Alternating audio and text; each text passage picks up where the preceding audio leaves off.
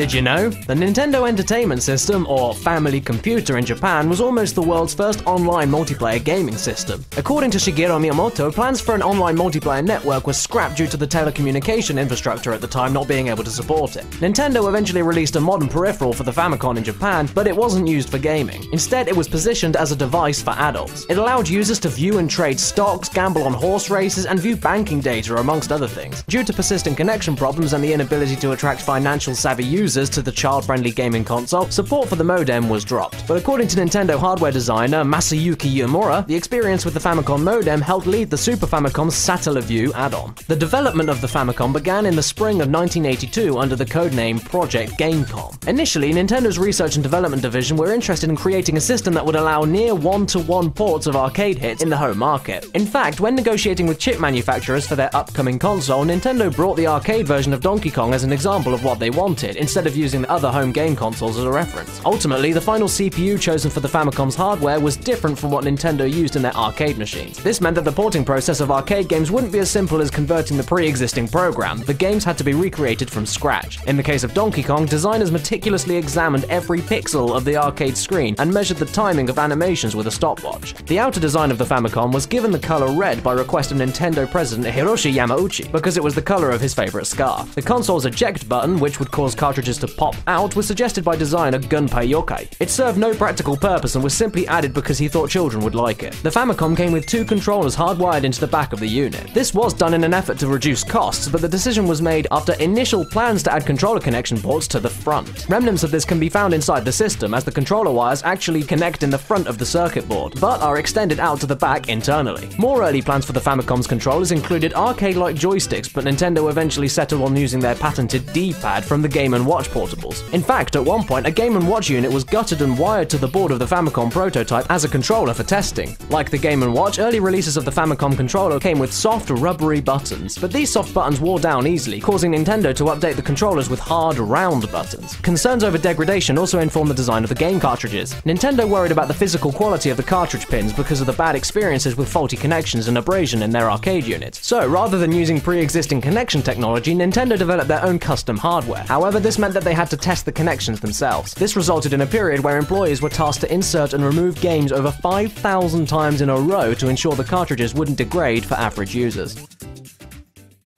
Because of different cultures and expectations, Nintendo made drastic changes to the Famicom when releasing it overseas. Unlike Japan, North America experienced a monumental video game market crash in 1983, and retailers were unsure about the viability of home consoles in the region. Nintendo's first console unveiling for North America came at the Las Vegas Consumer Electronics Show in 1983, and was met with criticism. At this time, the console was renamed the Nintendo Advanced Video Systems. The new name and design was chosen to distinguish the system from other gaming consoles, partially due to the poor reputation video games garnered from the market crash. One change in the design ended up causing internal damage to many NES consoles over time. The Famicom's cartridge slot was changed to a front-loading cartridge socket on the NES. This was in effort to more closely associate the system with a common household item, the VCR. However, the force of repeatedly pressing cartridges down caused extra wear and tear, leading to glitches and system failures. Many gamers reacted to these problems by blowing into the cartridges to clean them. This did nothing at best because it failed to address the real problem. And at worst, the moisture from the player's breath actually sped up corrosion and the tarnishing of the copper connectors. On the marketing side of things, Rob, the robotic operating buddy, and the NES Zapper were included in various bundles to help sell the system as a toy. This was another effort to disassociate the NES with other video game systems. The Japanese version of the NES Zapper, the Famicom Gun, is slightly different. It was originally released with the game Wild Gunman and is based on a revolver-style handgun. The way the Famicom Gun and NES Zapper actually functions is similar to a camera. When the trigger is pressed, the screen goes black for a single frame. If the Zapper's light sensor didn't detect any light, it goes on to the next step. On the next frame, the screen displays a white square where the target is. If the gun's sensor detects the square, then it registers it as a hit.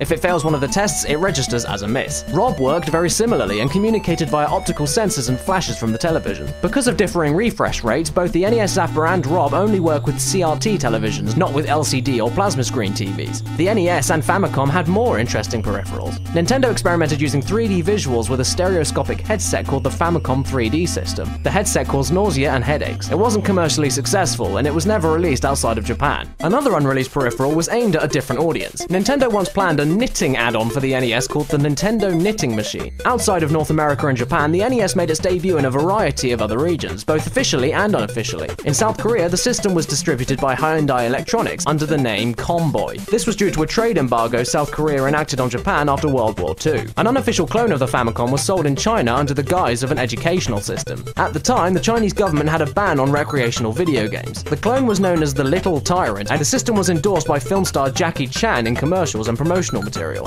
In 1992, Russia and other former members of the Soviet Union saw the release of the Taiwan-manufactured Dendy system. It was an unofficial hardware clone of the NES, and nearly its entire library of games were bootlegs of NES and Famicom games. By 1994, over 1 million Dendys were sold at a price of roughly $35 per unit. One last bit of trivia about the Famicom comes from its home country. Nintendo of Japan continued to support the 1983 console for nearly a quarter of a century. It wasn't until 2007 that Nintendo of Japan announced that they would no longer repair Famicom systems, and it was only due to the increasing shortage of necessary parts. I'm afraid that's all for today, but don't forget to subscribe to DidYouKnowGaming and follow DidYouKnowGaming on Facebook and Twitter. Make sure you also check out DidYouKnowGaming.com, and if you like this video, please check out some more videos. And if you want to hear more of my horrendous voice, you can click on that new video I just uploaded at the same day this video went out, and it's the top 10 things in video games that scared the absolute crap out of me when I was a kid. I'm sure loads of people can relate to that. And it's kind of related to Nintendo, I guess. There's a few Nintendo games in there. Yeah. Okay, cool.